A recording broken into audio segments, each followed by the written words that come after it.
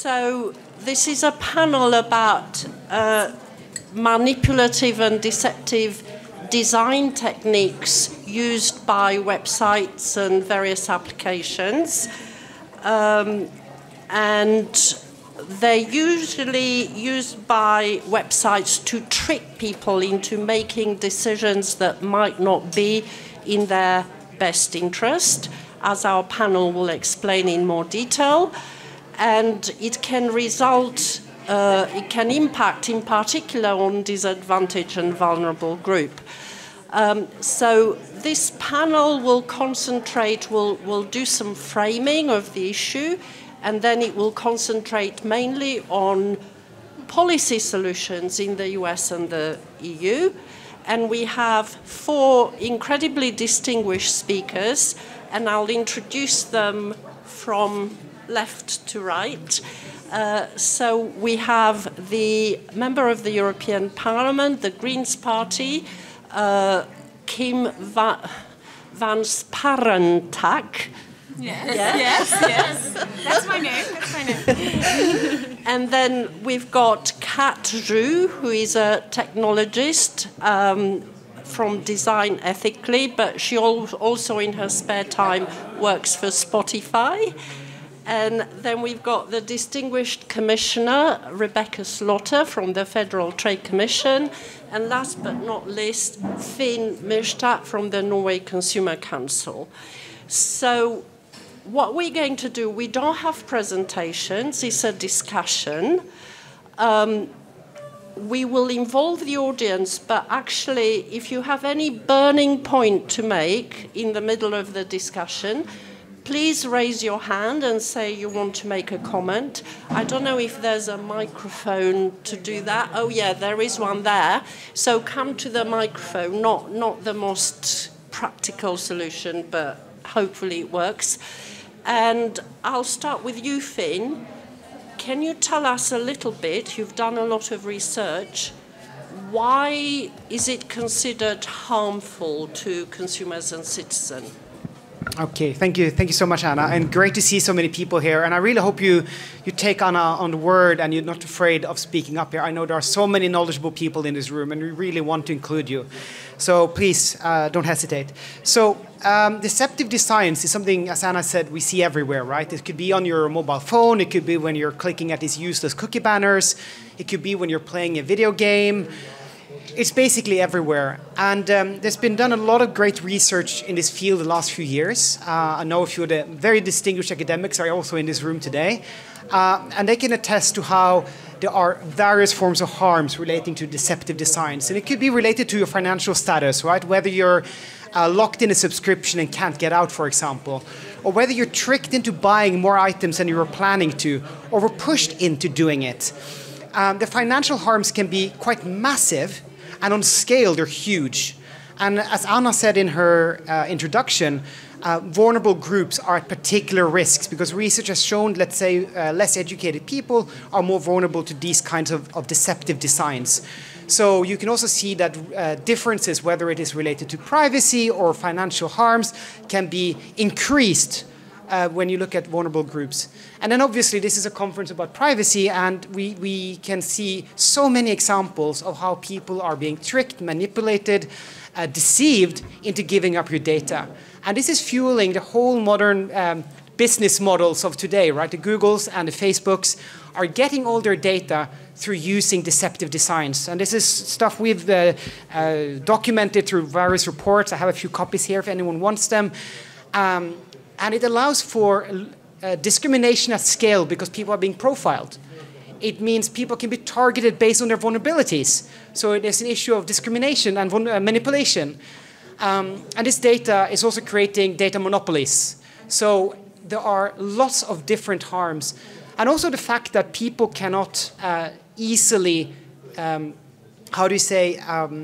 get their rights respected. So you try to get out of a subscription trap, you're trying to get a refund, but the dark patterns are preventing you from doing so.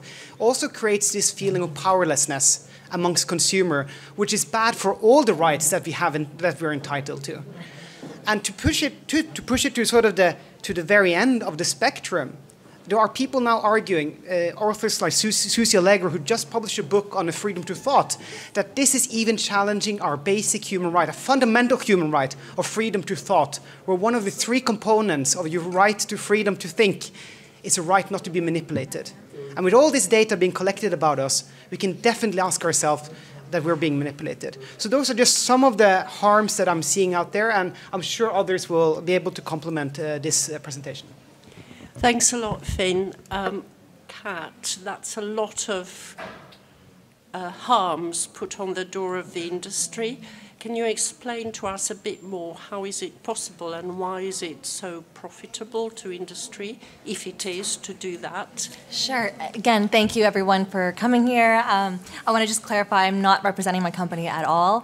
And yeah, I think you brought some really interesting points up. One thing that I also want to underscore related to what you were saying was just that this is like an attack on our autonomy in some ways. And we already have so much digital fatigue as it is, as just everyday consumers. We're always faced with these consent options, and there's a lot of different, legalese that we're exposed to, in the terms and conditions. And so it's tiring on us, and it shouldn't be our responsibility, right? And I think there's a lot of neoliberal framing that says that it's up to you to protect yourselves, but that needs to be something we have to overturn.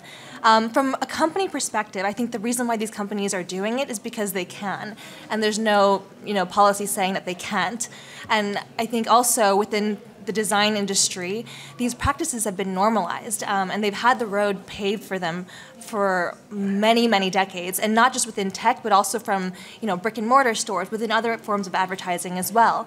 The difference is, though, with digital experiences, it's a lot more pervasive, subtle, and it's far more scalable, so that makes it a lot more dangerous in that way.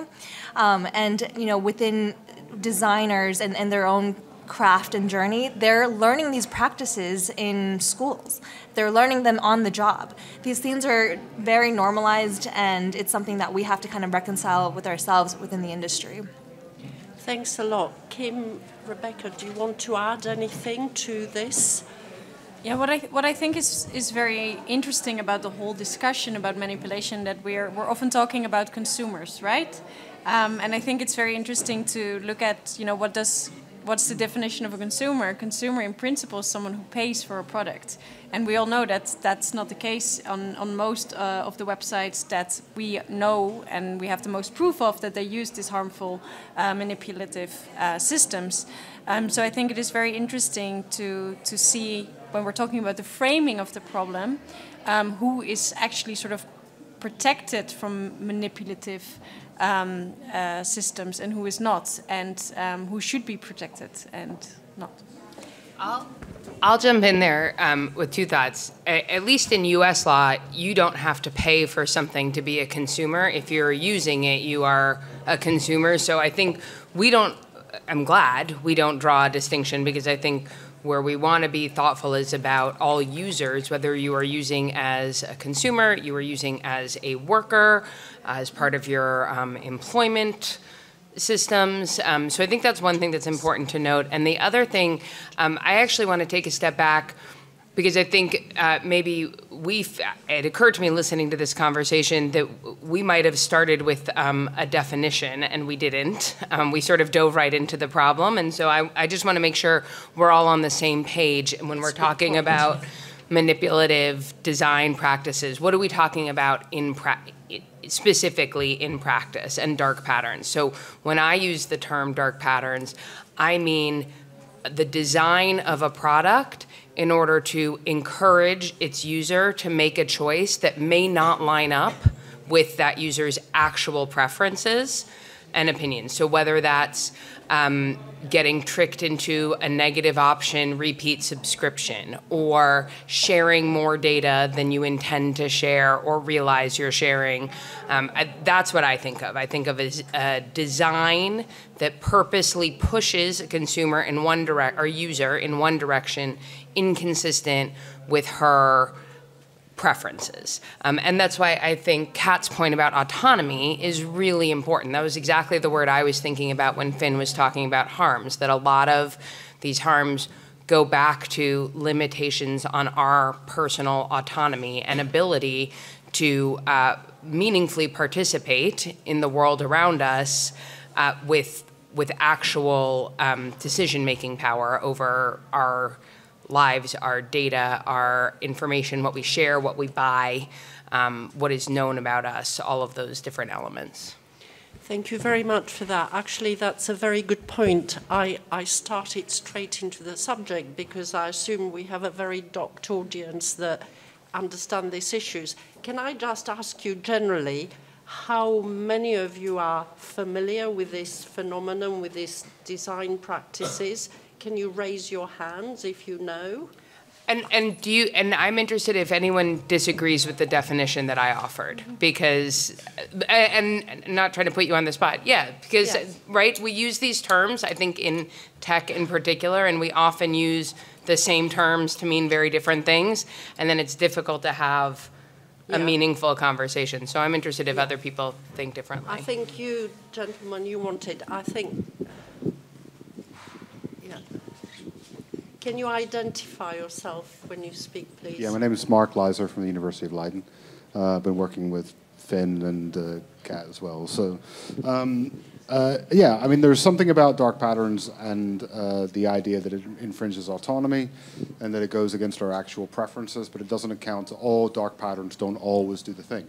If you're being nagged into doing something, it might not necessarily be against your actual preferences.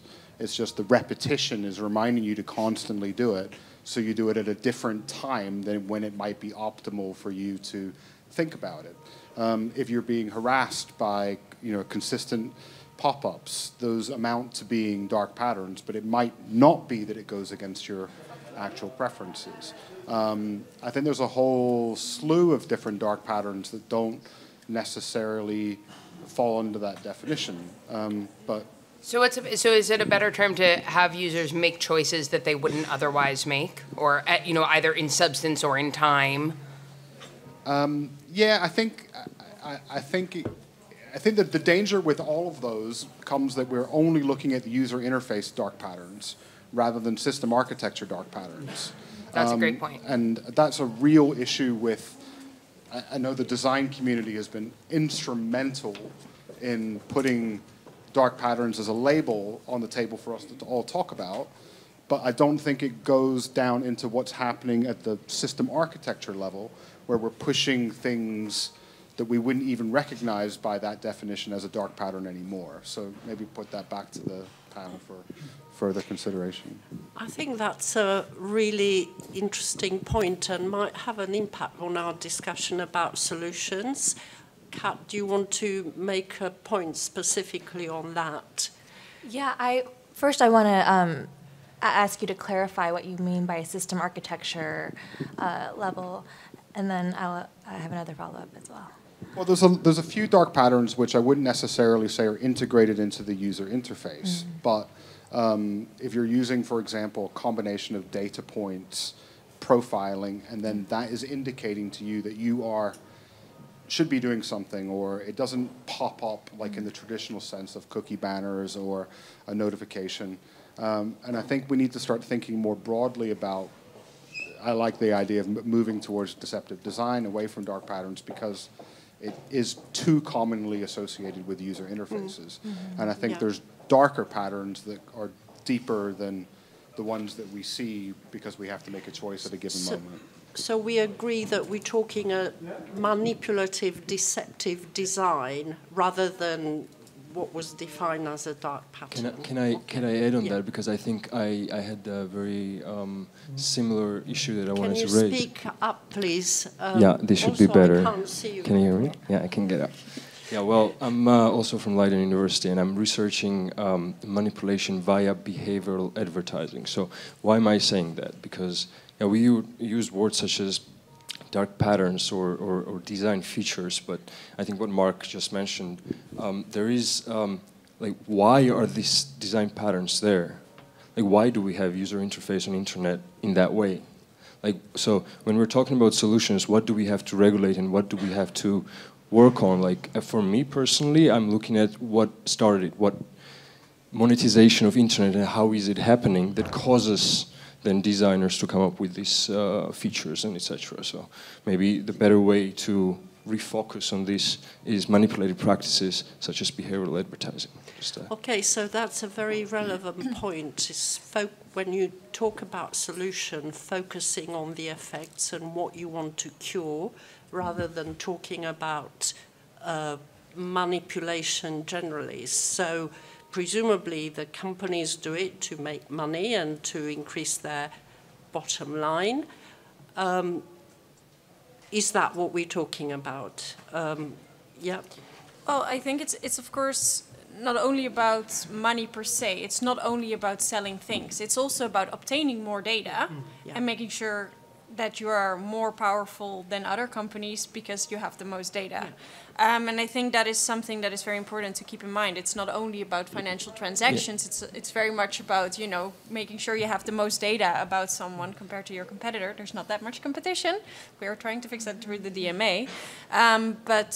You know, that is, I think, a very important aspect. And indeed, when we're talking about dark patterns, they're indeed, you know, sort of, if we're talking specifically about the manipulation, you know, I think my biggest frustration is turning off all of the things on which they can track me and then accept all anyway in the end and clicking on that button accidentally.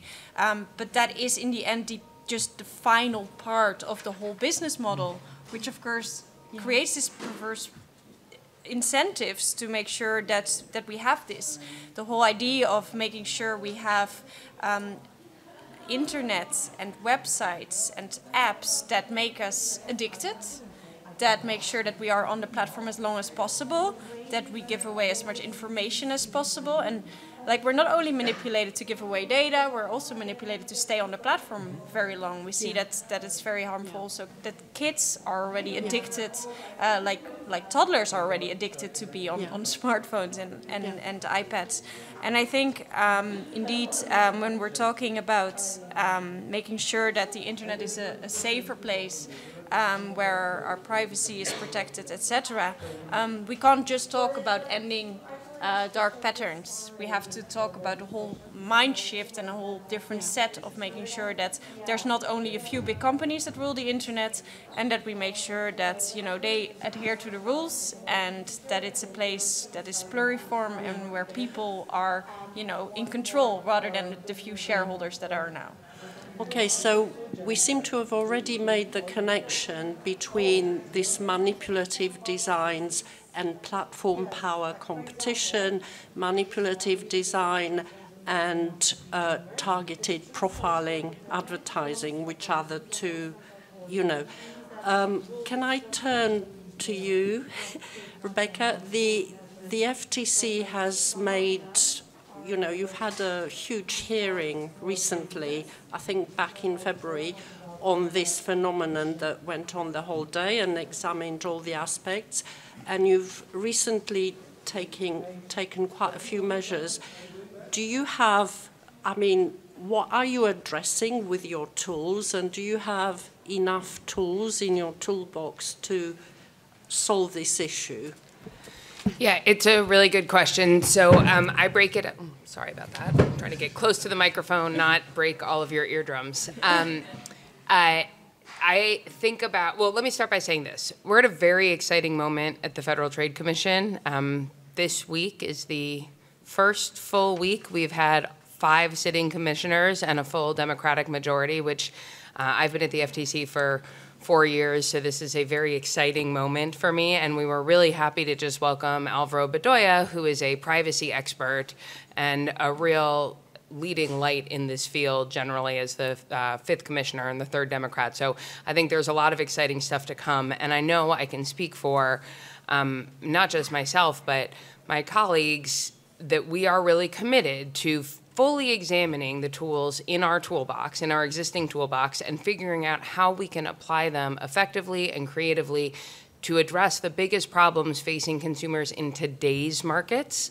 And this falls squarely into that bucket, not just solving the problems of the recent or distant past, but being forward-looking and tailoring solutions, not just in terms of the subjects of our cases, but how we resolve them to be effective going forward and really put a halt to some very problematic practices we see in the marketplace. So what are the tools we have to do that?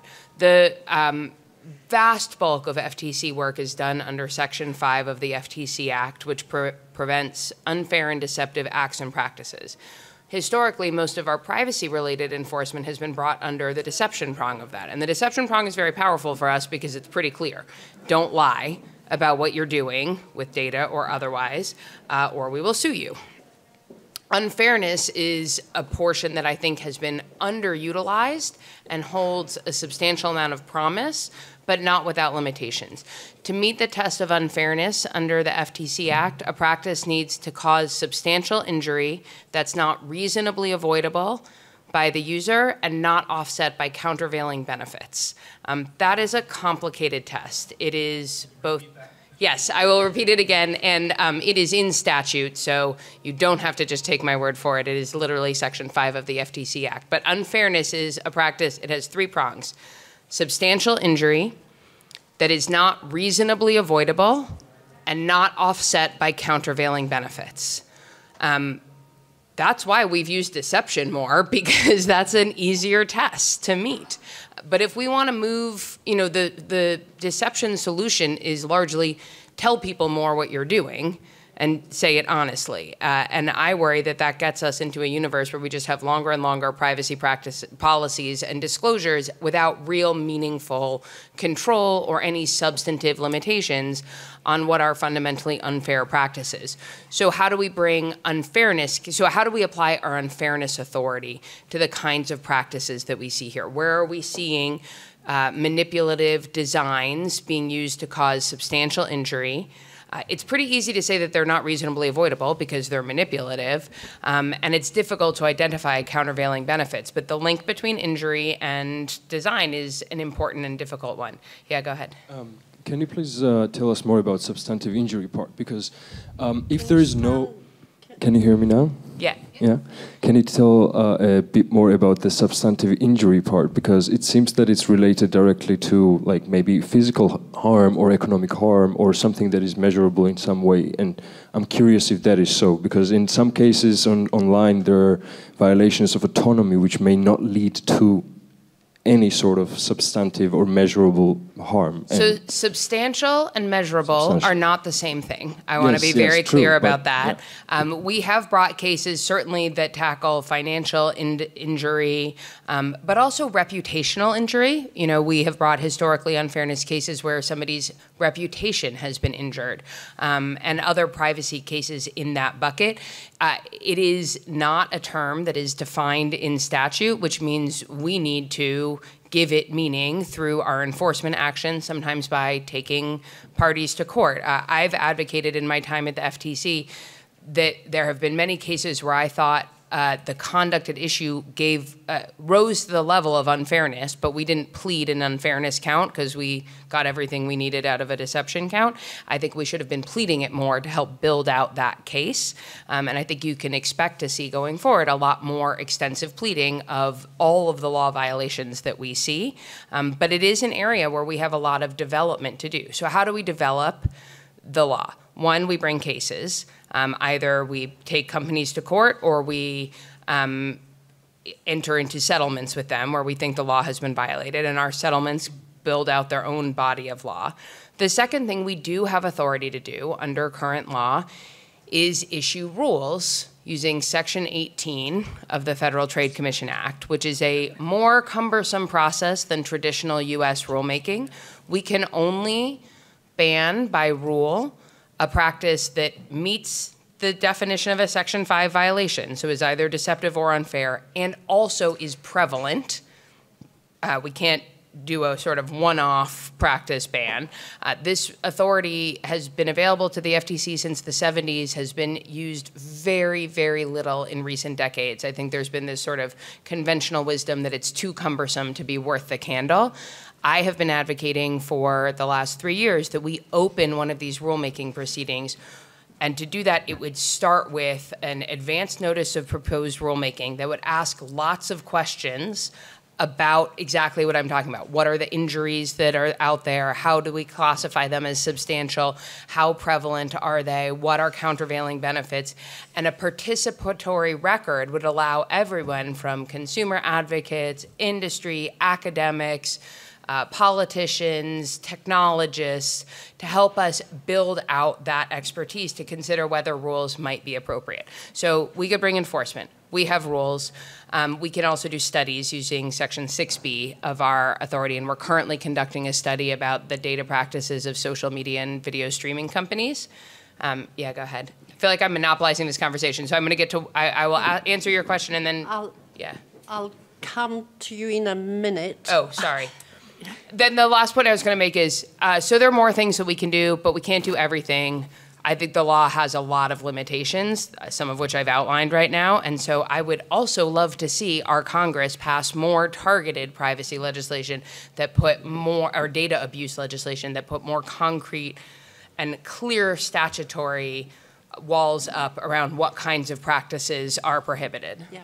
Thank you very much for that. I would also love Congress to do that too. Yes. We've been campaigning for it for many years. Yes. Kim, could I come to you? The Commissioner, and I'll come to you, sir, in a minute, okay? We just need to get everybody talking a bit. So the Commissioner's been talking about tools and enforcement at the FTC and what's missing. Can I come to you and ask you about the recent DSA provision on precisely this issue, whether you think that provision is enough, if it's not, what's missing, and how do you see it being enforced? Well, I think what we managed to get into the Digital Services Act is a very big step. I mean, it is in there. And that was really, really not something we took for granted before going into the last negotiation. So it's in there. We are quite happy with that. However, it's still, of course, going to be partially up to the Commission, partially up to the authorities to see what do we exactly mean. So indeed, are we only going to ban these complicated cookie banners, or are we, for example, also looking at the manipulative design that keeps us scrolling forever and ever and ever and keeps us addicted to the platform? Because that's, of course, also a nudge. That's something that is perhaps not something we want, but it is something that is part of the design. So that's going to be interesting, and we're really going to have to see what we can do about that. Yes, we're happy, but let's see what's next, what comes out of the next steps. Then when it comes to enforcement, and this is, I think, going to be one of the most crucial things indeed, we've seen in the GDPR that it isn't great how it's going. I don't think I'm saying something very new and exciting here. And the problem is that if we keep everything, again, to Ireland and ask them to enforce everything, we know what happens. We know that that's not going to work, and we know that there's not enough capacity. And that's why I'm very happy that in the DSA we said that the European Commission should take also a leading role in the enforcement. And what I'm personally quite happy about, because it was a proposal that came from my office, is that we now decided that the very large online platforms have to pay to make sure that the enforcement can also, be done by people who can get paid properly, so we can actually get the experts that we need. Because I think that is something, and I think it's something we learned also from, for example, the hearing that we had with Frances Haugen in the European Parliament, the Facebook whistleblower, who said, the people who understand how all these algorithms and all these patterns work are really, really smart. And there are not that many people that understand it. So if you don't have enforcement on a European level, you'll never be able to have in every country enough people who can do the enforcement, who will actually understand everything. So I think it's very important that we get strong enforcement on the DSA and other legislations on the European level, and that they can then work together, especially when it comes to these very big online platforms, that they can work together, for example, with the Irish Data Protection Authority, so we can make sure that they, that they have the capacity and that we can make sure things happen correctly. Thank you for that. Kat, can I come back to you on these 2 points made by the Commissioner and the Member of Parliament? You've seen two different systems and legislative systems, but the companies are the same on both sides of the Atlantic. what do you make of it, both the policies and the solutions from an industry point of view? Yeah, so I think this is really fascinating to hear about the policy side as someone who's in industry. I think for us, in order to actually be able to comply and stuff, we need clarity in these policies. So I'm glad you brought up like spelling out what exactly are you banning, right? Just saying a blanket term of dark patterns, which I know we're actually trying to move away from that term just because it's a bit vague, and really spelling out what exact deceptive designs are we talking about, whether it's on a system architecture level or, you know, a particular pattern, right? That's really important, because the thing is, like, in the industry, we're going to use what we can use just to help, you know, get more time, money, and data from our users. And it's one of those things where, even as a designer, it's so baked into the way that we work, right? When we're going to our bosses and we're doing performance reviews, they're asking us, how have you impacted your team, or how have you impacted your division, right, or the product? And we have to spell out ways that we've, you know, allowed for engagement rates to go up with our product, right? And unfortunately, in our industry, we have associated things like engagement and clicks and whatnot as proxies of success for our products, because that's what makes us money. So it's so fundamentally baked into the way that we think about these things that, like, even when we're interviewing for new jobs, they're asking us about what we've done to help increase engagement rates for a particular product, right? And so I think that's something that we have to look at, is the root cause of that, right? And trying to, you know, not just do Band-Aid fixes, but also attack the actual reason why these companies are employing these patterns to begin with, and seeing what we can do to curb their appetite for that. So we're talking about a concrete banning list. I think that's a good start, is just to really define some of these actual things. Can I just ask, Kat, though, how do you reconcile the tension between clarity that comes from concrete prohibited practices and risking whatever solution becoming stuck in time because the technology and industry practices move around and evade that? Like, how do you work out that balance? That's a fantastic question, and I think that's like a good philosophical question for just the regulation of tech in general, because it's always going to happen like that, and I think we have to figure out more, you know, agile ways to work hand in hand, industry and policy, to better regulate and adapt with the times, right? Because I think, at least especially in the States, industry will always try to, you know, it's the Wild West out there of like trying to figure out how they can get away with getting more money and whatnot. And especially as we know, we have new mediums and new devices and new platforms for which we're designing, like there will be new deceptive design patterns. And I think if there's some ways that we can have more of a multi-pronged approach that brings in all of these different players and their perspectives to not just one time in history, but multiple times, having like an intermittent kind of dialogue around this, to adapt the ruling and you know, as it goes on. Thank you so much for that. Finn, do you want to comment on all this? Yeah. And then it's your turn. Yeah, no, I think there's some really good points here. And I also want to add to, you know, we have all these rules already, right? So we have consumer law, we have the data protection regulation here in Europe. And we filed, I think 3.5 years ago, we filed a legal complaint against Google. Because we basically documented how they were using deceptive designs to trick users into giving up their location data. And this is a problem at a massive scale. For those of you who were at the competition panel earlier today with Johnny Ryan, you could see how he demonstrated how Google were using dark patterns or deceptive design to basically improve their market position, get more data.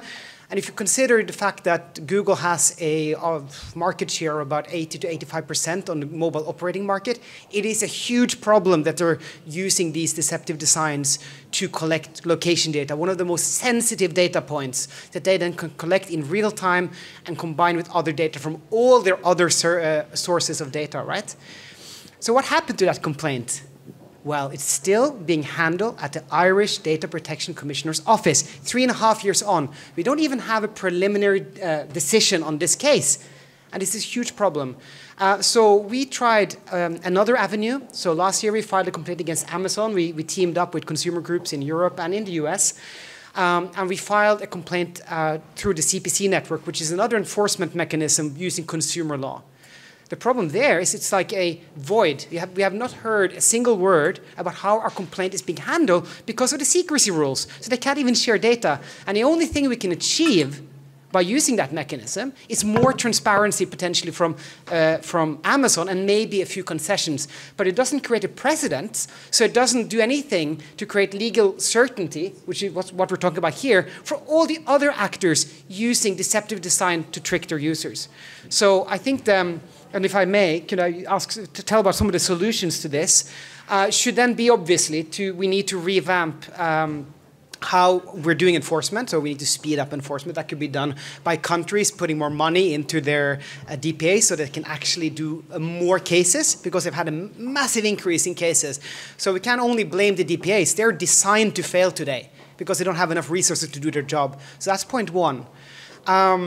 And then we need to look at how existing laws are working, and I would argue that they're not working very well today. So we need to use upcoming opportunities to improve the law, and there is a review coming up on consumer legislation here in Europe, very soon, called a fitness check. And it's not very sexy, but that is another avenue where you can put in real measures against these deceptive design practices. And then we need real remedies. It needs to really hurt for the companies, and you need to be able to have swift action. So this is also why I like the idea of having banned practices, because then you can have consumers reporting them out in the wild. And I think that could be a way, and then have swift takedown mechanisms, and the services go down until it's fixed, for example.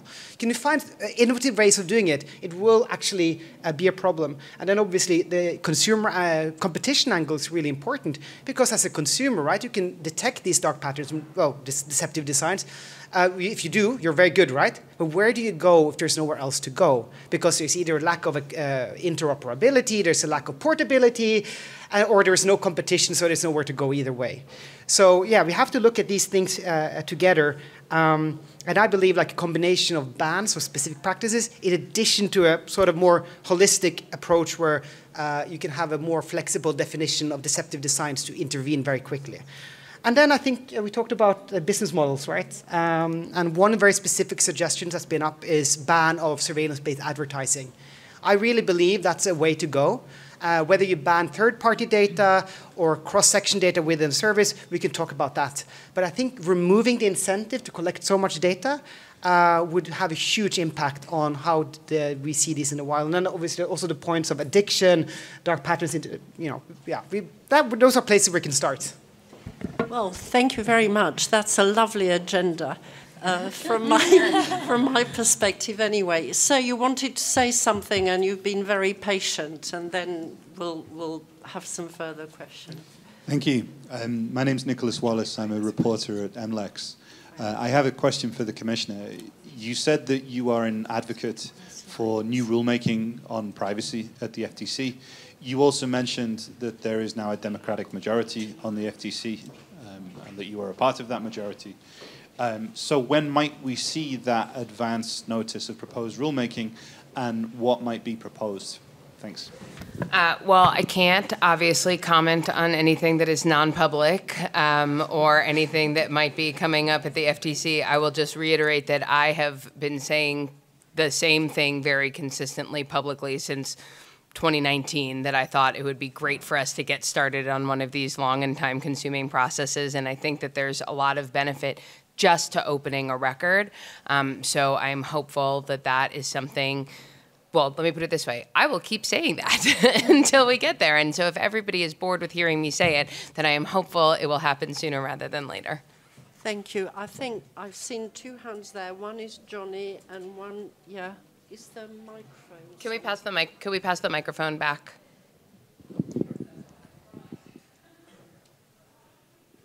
Oh, Nick, pass the microphone. So there's some bad news.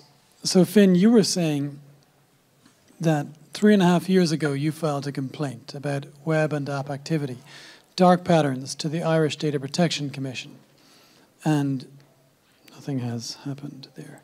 Nothing has happened there. Today, the European Commissioner for Justice, Didier Reynders, has posted on his Twitter account a photo op with him and Helen Dixon, the Irish Data Protection Commissioner. He says they had a very good meeting. I don't know if they were discussing your complaint. And you might not have thought it was a good meeting, but they thought they're smiling. And I wonder, as they're celebrating 6 years since the GDPR, I think that tells us two things we should worry about. One, yes, the GDPR is still paralyzed because of Dublin, I apologize, and other places too. But it also tells us that there's a problem alive and well in DG Just, and that the country of origin problem, that means Ireland's a problem, is not the only problem. The European project is based on the idea that member states will totally mess things up, and when they do, the European Commission will take them to court and won't do photo ops. So this is bad news, Kim, for the DSA and for the DMA. And moving the problem from the member states can solve nothing if there's a problem in Brussels. Okay, that was a comment rather than a question. What do you think? Yeah, I take yours and then we'll comment. Thanks. Silvia De Conca from Vrije Universiteit Amsterdam. So I'm also working on manipulation or persuasion, I prefer to call it. But I mean, there are several names anyway. But I have a question that kind of connects with what you were saying about the DSA, and also your question about how do you make sure that hard legislative intervention doesn't get obsolete too quickly. Because in the past 5 years, I worked with smart speakers.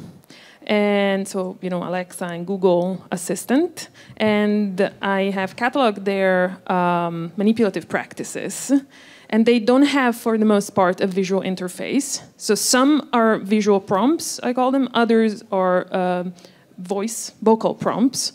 And others are the relationship that they establish. And because of the voice interaction and the anthropomorphization, they have a long-term relationship that goes beyond the addiction. It's a relationship. It's an emotional connection. And the DSA, I really like is it still Article 13? I'm not sure. 13A? I'm not sure. But the list. It's all visual dark patterns. And most of the dark patterns are made for the visual websites. It makes perfect sense. But there are more interfaces coming up, like the vocal one. So, and we can imagine more evolution in the sense. We're talking 170 million between America and Europe sold of smart speakers. So in that sense, would, for example, the DSA be robust enough for that? Or how are we even going to apply that or consumer protection in terms of obsolescence? Thanks. Thank you very much. So what do you think to Johnny's comment? And is the DSA concrete and robust enough from the lady there? Thank you. Oh, yeah. I don't know how well you can hear the people behind us, but we can hear them very well. Well, Johnny, yes, it is indeed something that we have to be on top of. I still have some hope that with some more resources, some things might get better because we can indeed hire more experts, but whether everything should stay within the Commission or should be a separate regulatory authority, I think is not a discussion that has been played out yet completely, and something that will definitely play up, especially if we're going to start seeing, you know, how the enforcement on the DSA and DMA works. Then when it comes to the Alexas, I'm afraid that's indeed not completely within the scope either of the Digital Services Act, but it might be in the scope of the Artificial Intelligence Act that's now coming up, because there is a ban on manipulation, and it is an algorithm. Okay, I see a lot of shaking. Yeah, but can you be brief? But it's not, because the ban on manipulation that's in the AI Act has a super high threshold, and I think it's never going to be reached because... Yeah, but we're not done with the AI Act yet, and that's what I wanted to say, because the ban on manipulation as it stands now in the AI Act doesn't mean anything, because it is about subliminal manipulation. How on earth will a consumer or a person ever know that they have been subliminally manipulated? How do you prove that? Yeah. if you don't know that you've been manipulated. And there's also other things, indeed, that are very problematic with it. But I do think that this strengthening this ban on manipulation, which is something we are going to also put forward. I'm a shadow rapporteur on the AI Act. We're going to put forward, and we're working very hard on, is going to be super important and might also strengthen them through some sort of sideway, again, the Digital Services Act and the ban on dark patterns. So I think it's going to be very interesting to see how this discussion will play out in the European Parliament, also in the other, of course, institutions. The Parliament is where I'm sitting, and I think that's the way to go. But then also, indeed, the new consumer law, the update of that is also a place where we have to look at this. I think it's something that, you know, we're talking a lot about the Internet of Things and all these things, but how do we actually make sure that, you know, your fridge doesn't manipulate you into buying something that you can't afford? You know, it's a valid question that's often dismissed as something, haha, what are you saying? But let's think about it at least. Yeah. I think, I also, since I posed the question about the tension between clarity and breadth, I would also like to propose a solution, which is the non-exhaustive list. You can propose, you can outline a list of practices that are illegal and have a catch-all that says, and other abusive practices or other unfair practices.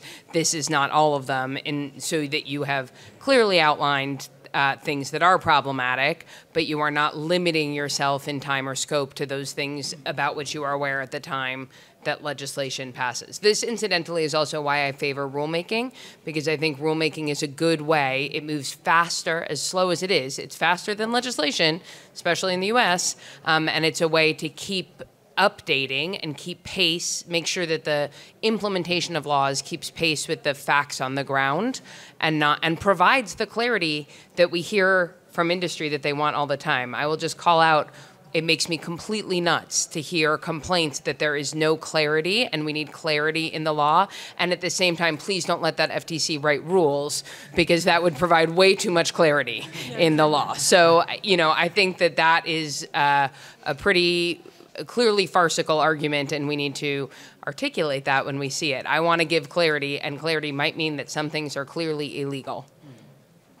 So clarity is a leitmotif of this panel from all sides. Kat, do you want to comment on these questions, or? I appreciate that, I don't know her name, but that they brought up the fact that there are these other mediums that are spinning up, and we're going to have the metaverse soon and whatnot, and we definitely have to be vigilant about these things, and I think those dialogues between industry and policy will definitely help. So, yeah. Yeah, and just to build on that, I think that's a good point, and we're also, it's very important to look into the future, right? I really don't hope the metaverse becomes reality, but we do know that there's going to be more data, there's going to be more computational power to process that data. It's going to be easier for companies to individualize deceptive designs, do A/B testing in real time on different groups. We know that's happening, for example, within the gaming industry, where different designs are being used to trick users into paying lots of money on loot boxes, for example, just as one example. So we need to look into the future, and we know that this is just going to become worse if we don't deal with it. And it's going to become more individualized. It's going to be harder to track, harder to document. It's already difficult to document. So yeah, we need to think into the future and make rules that are good. See, there are many good questions in the audience here. Yeah. Right, we've got about 6 minutes left, so I'm going to take 1, 2, 3 questions. Can you be very brief, and then final comments from the panel?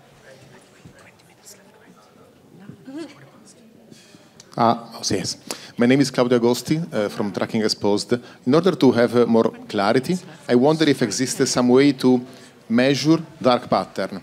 See that some interface is more deceiving than other. Normally, is used the number of clicks necessary to reach a decision, but I wonder if something more accurate can exist and can be used.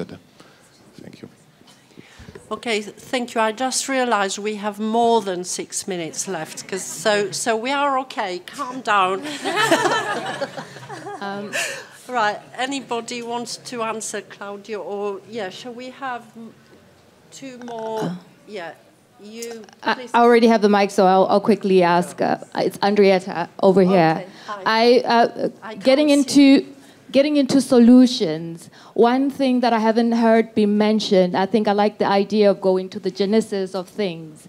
I haven't heard anything about policy and going back to schools, because everything I learned about design, I learned during human-computer interaction. And that's where you shape what's being normalized and what's not. So when these kids get into industry, they can protest or be able to be vocal about a mismatch of their values. So how do you think we can approach that? Maybe that's for you.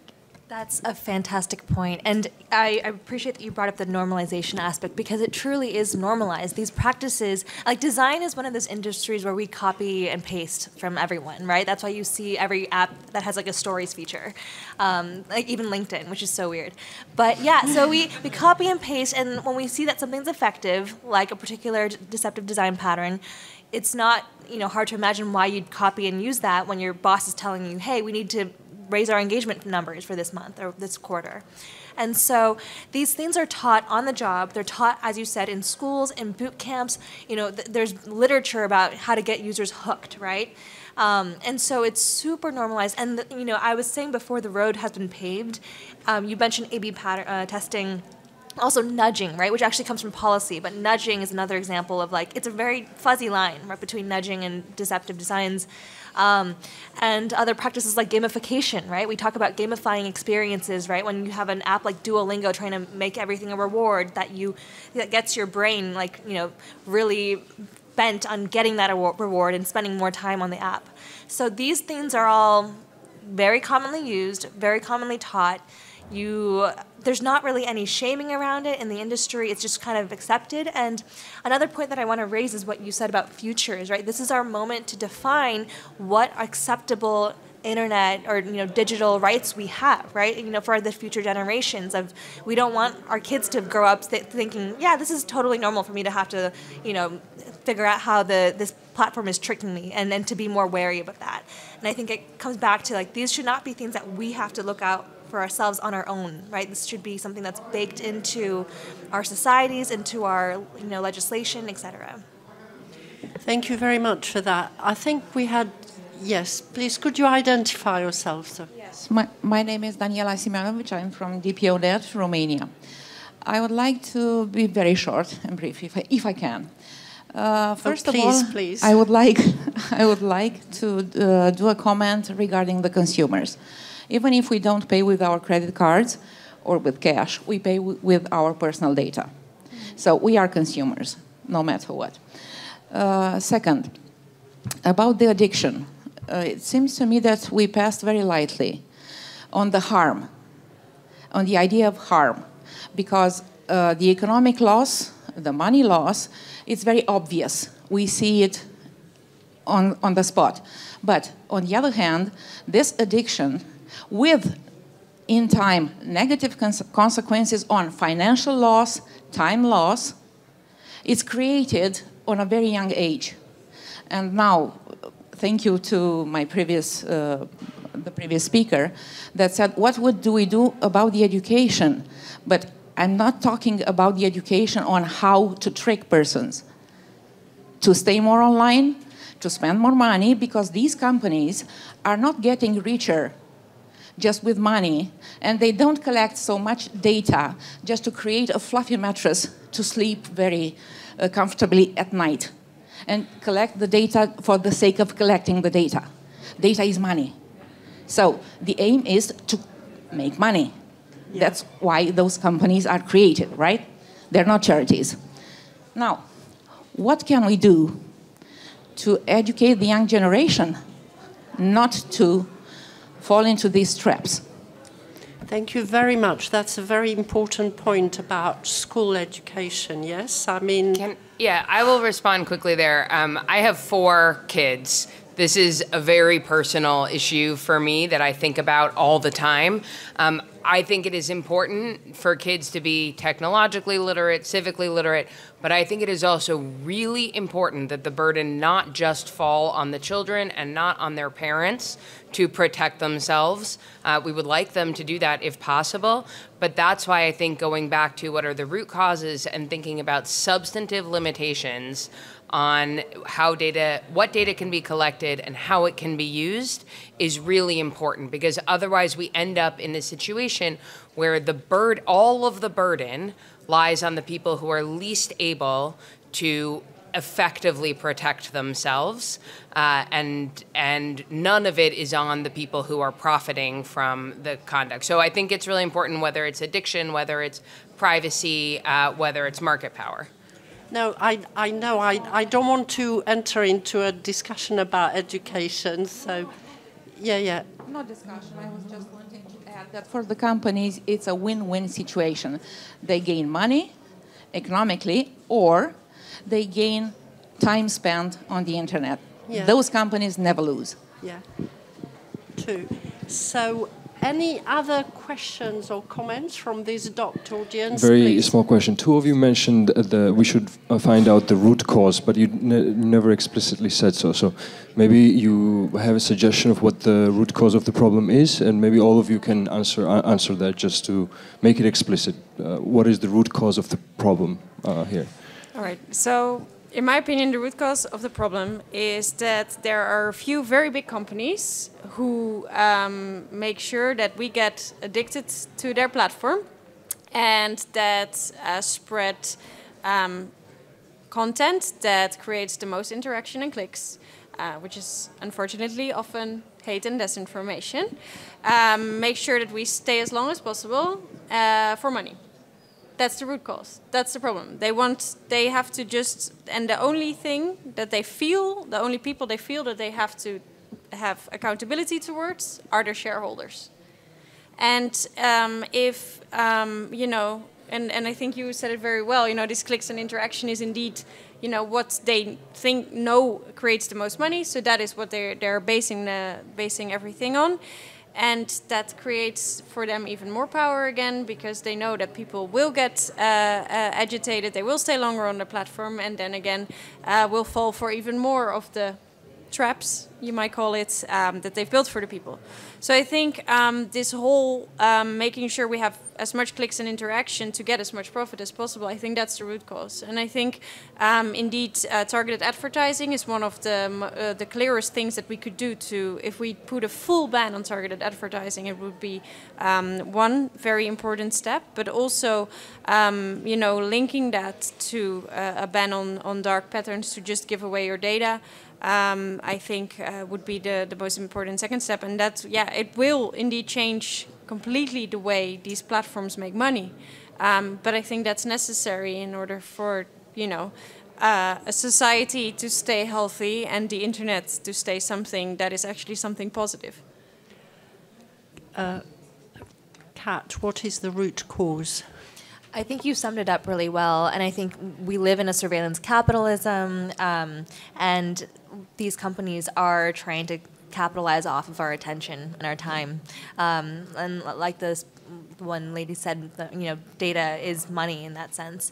And so I think that underpins why we act the way we do within companies, why we create these proxy metrics of success that we use to benchmark our performances and whatnot, and it drives all of that. So, I'll pivot a little bit, because I agree with a lot of the assessment of the root causes. So I want to talk just briefly about what I think of as the kinds of solutions that really get to those root causes. So I find very interesting and appealing the idea of substantive limitations on what data can be collected and how it can be used. So minimization combined with purpose and use limitations would mean that companies can only collect the data that's necessary to provide you a product, consistent with your expectations when you use that product, and only use it for those purposes, which means they cannot use your entire browsing history to serve you ads. And I think that that if you have those limitations in place, these incentives to keep everybody online and all the clicks and everything that Kim was talking about also are substantially diminished, as are some of the big market power problems that we see. So I think that's a part of the solution that requires a lot of conversation and exploration. Yes, and before I give you, Finn, the word, I found it very interesting that you commented earlier that in the US at least, if you talk about banning targeted advertising, that you infringe freedom of speech. But if you talk about limiting collection of data, you can actually implement that. Yeah, I mean, I think the goal is to figure out how do you solve the problem consistent with respecting everybody's legal rights and constitutional rights, and what our courts will say. And so making sure that we are looking not just at all the different ways to cut off the spigot that is fueling, I'm mixing my metaphors here, but cut off the fuel of the fire of the data conflagration is really important. Finn, what's the route? No, I don't think I can say anything else than what's already been said. So I just want to answer the question about education, right? So it might not be a quick fix to what we're saying, but so I'm also I have a day job at Norwegian Consumer Council and a part-time job at the Transatlantic Consumer Dialogue. But I happen to also be writing a white paper for the Norwegian, as an independent for the Norwegian government. So we're handing in a white paper together with we've been also experts, and we're looking at what can we do in Norway, one country, right, to improve privacy and rights in general. And one of the aspects that we've looked at is, because we have lots of public procurement rules in the EU, so there are like limits to what you can do in a country. One of the things, though, we've seen where we could actually do something, every member state can do something, is what do we do in the public sector? So in schools, for example, why are we allowing Google, Apple, and Microsoft to invade our schools? I'm not saying they shouldn't be in our schools, but that has happened without any major discussions at what impact it has on training our children to become super users of those particular brands. And then obviously we're being trained in the dark patterns. We're being trained to share our data. We're being trained to look at the commercials that they provide us, because these platforms are not advertisement free. I just received, just as a random example, I just received a screenshot from a worried parent last week where his daughter had received, 12-year-old daughter, had received a dieting pill adverts on her school tablet. Just to give you one example. So this is where, if with good public procurement and good public rules, you could actually change the power dynamics a little bit, and you can get public services, or you can get providers that respect basic rules and respect dignity and autonomy of users. It won't be a quick fix, but it's a place to start. And I just want to also repeat, and I probably won't say much more after this. So I'll say enforcement. We have laws, let's use them, and then also improve the laws we have. I think that's super duper important. And Johnny, Ryan, we need to do something about the DPC, right? So one last option there is that there's been floating the idea of giving the EDPB more power. What about giving them more power to deal with trans-border disputes? For example, that's on the table right now. Why don't we do that? Why don't we consider it at least and take some power away from single bottlenecks? And maybe the DPC will improve, but we can't wait any longer. Okay, thank you very much. Unless there's more question, we had just one more question. Right. Okay, I can't see very well because I got this light shining in my eye. Can somebody? Yeah, she's getting the microphone. Yeah. It's going. Hi. I have one quick, straightforward question, Tell us I your hope. name, please. Yes, my name is Maria de Villeneuve. I work at BNP Paribas. And my question was just to the commissioner, which is a settlement truly a win? Oh, that's such a good, it is not a straightforward question. I have opposed settlements including settlements as high as $5 billion, because I didn't think they constituted a win, because I didn't think they would effectively deter either the specific company or the market. I think a settlement can be a real win if it has terms that will send a clear message, will prohibit the offender from repeating offense, and will send a clear message to the market about what conduct is prohibited and why it is not only unlawful but unprofitable to engage in that conduct.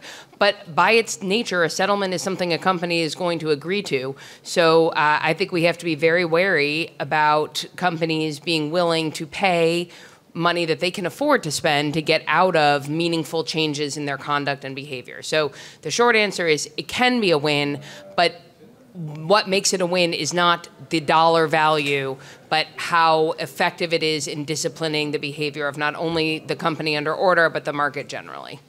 Thank you. Okay, yeah. Can you pass the microphone to them? Okay, that's the last question, and then we wrap up. Okay, thanks for the brilliant panel. I have a quick question. I think the problem also is of a business model. So maybe in Europe, at least, we need just to help small and medium enterprises to grow up and have more power, no? And also I completely agree with what you said about schools and opening the doors to big platforms. I think it's completely crazy. Thank you.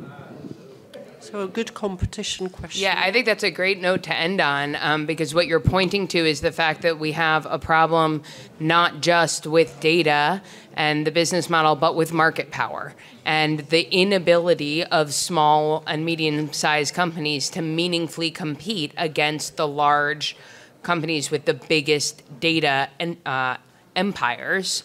And so I think absolutely one of the things I love about being at the Federal Trade Commission is that we not only can, but we must look at both competition and consumer protection questions. We haven't historically done that in a very integrated way, but that's something that we are really focused on now. And I think it's the only way to meaningfully solve these problems is to keep in mind both the competition and the consumer protection elements. And in a perfect world, we would have many companies, especially small and medium-sized companies, competing to provide more privacy protective, better quality products in more innovative ways. And that is not what we're necessarily seeing in the market right now, and a sign that we have a problem. Thank you very much for that. Can I ask you all to make a 1-minute wish comment? Where do you see us going? In any order you prefer. I'll let my last, I just said a lot, so I'll let my last comment stand as my last comment in terms of making sure that we are addressing all aspects of this problem, which very much includes thinking about competition. Thank you. Kim? Yeah, I think what is crucial is indeed how we're gonna define dark patterns, and if to see if also, you know, this making, you know, kids addicted to platforms will be part of it, and if not, how are we going to fix that? And secondly, I think you know, a ban on manipulation in general and strengthening consumer law in that respect, I think is going to be one of the most crucial things for the coming years to do. Thank you, Kat. Yeah, and I just want to say, I think I would love to see some of these ideas that were presented today around enforcement and around like developing comprehensive bans and flexible ones as well to come to fruition. And I think within the design and tech industry, I would love to see more accountability and just the opposite of normalizing these practices, right? Having a really like awakening moment and actually holding ourselves accountable in that sense, but that's definitely a cultural shift. So, yeah. Well, yeah, what more can I say? I know there are a lot of researchers here, and the work you do is really, really important. We need, you know, more. We need to keep researching these things. We need more evidence. We need to look at this from different angles. As we hear today, it has impact on our dignity. It has impact on competition. It has impact on our basic consumer rights, our human rights. we need more political leadership. You know, it's fantastic that this discussion is already at the European level, at the FTC. The FTC has already done great work at this, you know, but we need to keep the pressure up because we haven't solved this problem. And then one last request, please take some reports. They're right here in front, so when you leave, if you want a report from us, we brought them all the way from Norway. We don't want to carry them back. So also on that note, please also give us, we also need input, right? So please let us know what you're doing. Send us tips on things that are happening in the wild, stuff we should do. I can promise at the Norwegian Consumer Council we're going to do more. We're publishing a report next week, which will focus a bit on this topic as well. So we're going to definitely keep working on this, and I hope we get everyone on board to do that. So great conclusion from my partner here. So I wouldn't have much to add except that I want to support very strongly his call for all these brilliant researchers to come and help us, because we're very good at advocating and campaigning, and you know the Norway Consumer Council has done brilliant research, but we need a cooperation platform together, which is very, very important. And one of the sort of main messages I get from this panel is let's develop a concrete banning list which has a general abusive provision at the end, which will help the industry and all of us to enforce better. Thank you very much. Thank you, all the audience.